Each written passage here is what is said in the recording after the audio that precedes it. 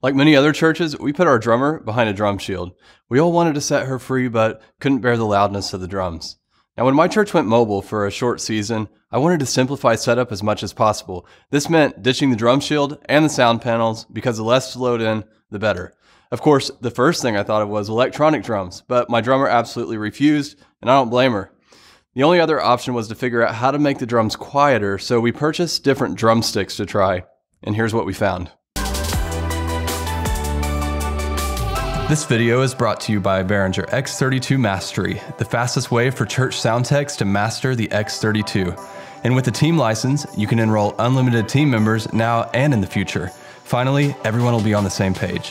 Visit x32.church or click the link in the description to learn more. To be honest, when I first saw the Lidwish solution sticks, I thought, what the heck? But you never know until you try, so I ordered a pair. And when they came in, I was nervous to even show my drummer. I knew she'd give me that look, you know, the one people give you when you're acting crazy. But she willingly decided to give them a shot, especially if it meant she wouldn't have to play electronic drums. So let's do a pros versus cons comparison, starting with the good stuff. The volume of the drums was brought down by at least half.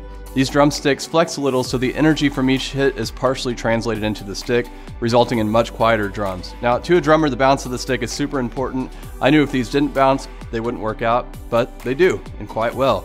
Also, the drums sound just as good mic'd as they do with regular sticks. And of course, you'll need to adjust gain to compensate for the volume difference, but the toms can still sound like rolling thunder and the snare nice and punchy with these sticks.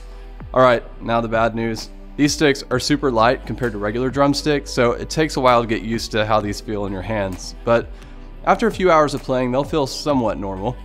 And getting cymbal hits to sound right takes practice. The beautiful tings and pings you get from lightly hitting cymbals with regular drumsticks is pretty much unachievable with the Lidwish solution sticks. You still get the ting, it just sounds a little different. And when it comes to crashing a cymbal, it takes time to figure out what part of the stick to use. But once you get it figured out, they work just fine. Now, there are other solutions to fix loud drums, but the Lidwish solution sticks probably reduce the volume the most.